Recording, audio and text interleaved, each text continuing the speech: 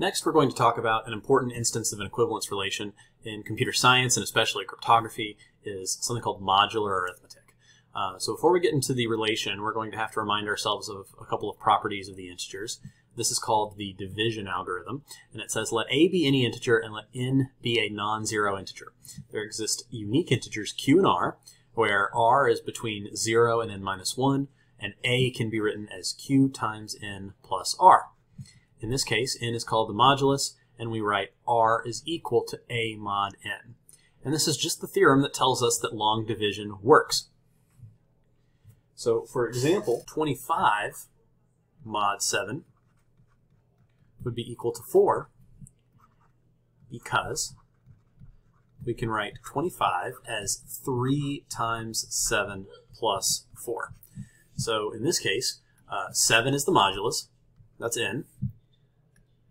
The quotient q is 3, and the remainder r is 4.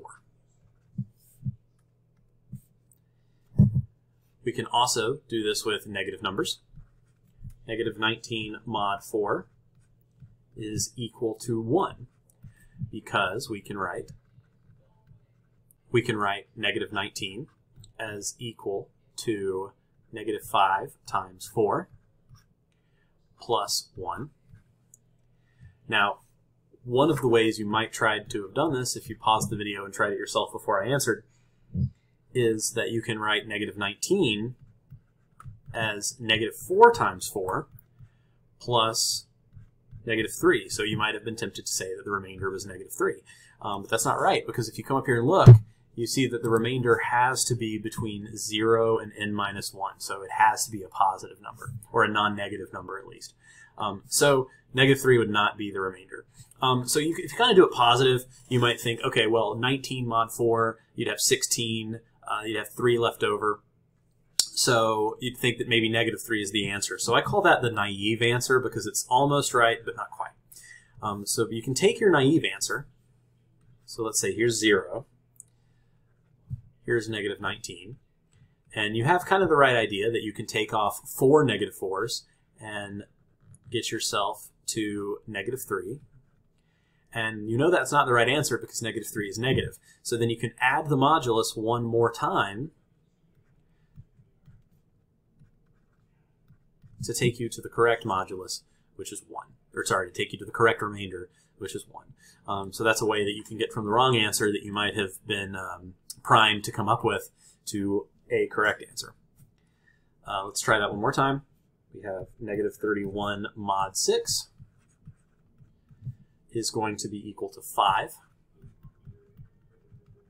because negative 31 can be written as negative 6 times 6 plus 5.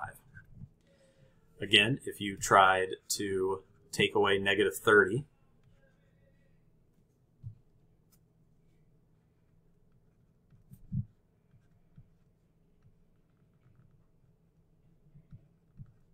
you'd get negative 1 as your answer, and since you know that the answer can't be negative 1, you just add 6, and that gives you 5. All right, so that's the idea of this equivalence relation we're going to develop. So we're going to let a and b be any integers and let n be a non-zero integer. We say that a and b are equivalent modulo n or congruent modulo n if a mod n is equal to b mod n. And in that case, we write that a and b are equivalent mod n. This is the relation.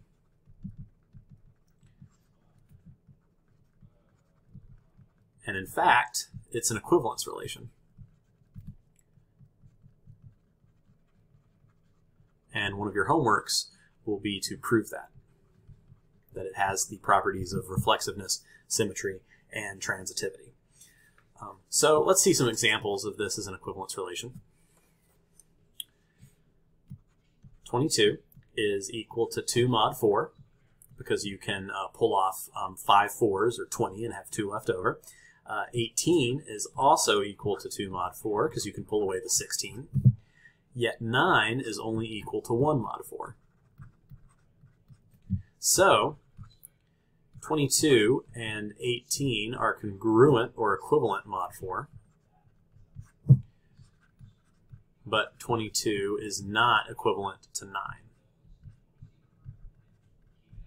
So in the relation, we'd have 22 and 18 related to each other, but 22 and 9 not related to each other. That means we can talk about equivalence classes. So we're going to write down the equivalence classes mod 4.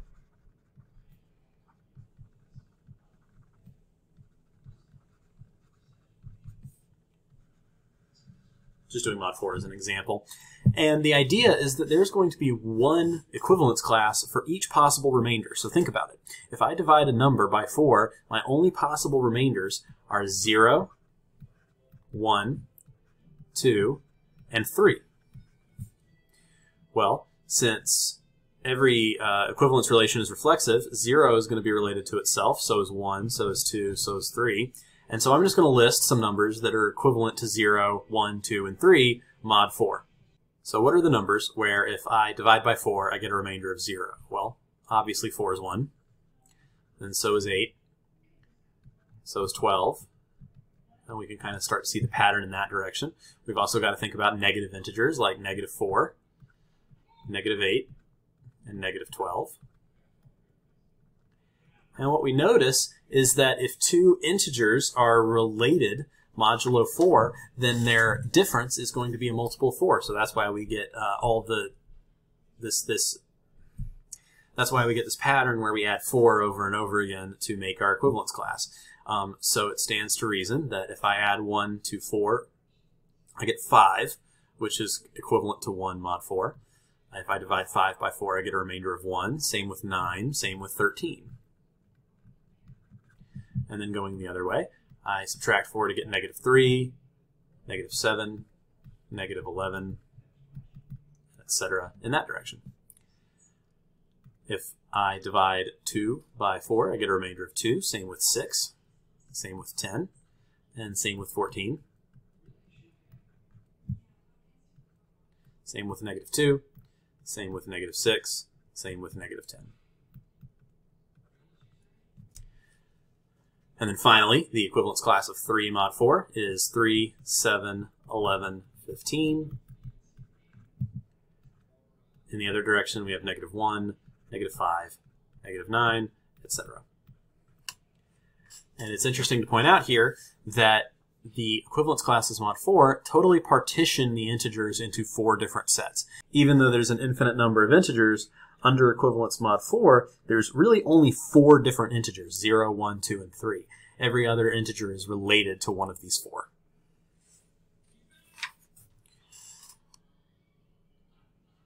All right, so one last thing we want to touch on before we stop talking about modular arithmetic is kind of the nice algebraic properties of the modulus function. So when we write it this way, without that equivalence, we're doing a function. Now, of course, the relation is based on the function and vice versa, so we can really pass between them. But the way I wrote this, this is a function. So if I have a plus b and then I take its remainder modulo n, I get the same thing as if I did the remainders of a and b first, added those together, and then took the remainder of the result. Same thing with multiplication. I can do the product first and then take the remainder, or I can take the remainders first and then multiply those together. And so this is really nice because we get to chop our big numbers down into smaller numbers. So let's see a couple of examples. If I have 17 plus 59 mod 10, then I can just take the remainders of the addends. So 17 mod 10 is 7. 59 mod 10 is 9. Got to keep my mod 10 on there, and you'll see why right now, because when I add 7 and 9 together, I'm going to get 16, which is not a remainder mod 10. So 16 mod 10 is actually 6. So that's why you notice we have that remainder being taken one last time in both of these, because after addition or multiplication, your number might be too big to be a remainder. And since 17 and 59 are actually pretty small numbers, we can check our work. So 17 plus 59 is equal to 76.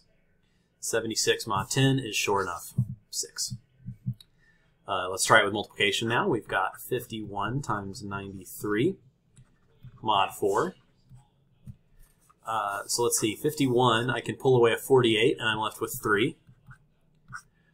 93 is pretty close to 80, so that would leave me with 13. Then I can subtract 12, and then I'm just left with 1. So that's 3 times 1 mod 4, which is just 3. All right, let's see one more example. We've got 17 to the 6th power minus 42 times 106 mod 3. And this one looks a little scary until you remember two things. First of all, exponentiation is just repeated multiplication. So I could rewrite this as 17 mod 3 to the 6th power minus 42 mod 3 times 106 mod 3 mod 3, because remember my number might be too big and I might have to mod it by 3 again. All right, well 17 mod 3 is just 2. 42 mod 3 is equal to 0, because 42 is itself 3 times 14. So that means it doesn't matter what 106 mod 3 is, because I'm going to be multiplying it by 0. So who cares? 2 to the 6 is equal to 64 mod 3. 64 is way too big to be a remainder mod 3, so we subtract 63 and get 1 as our result.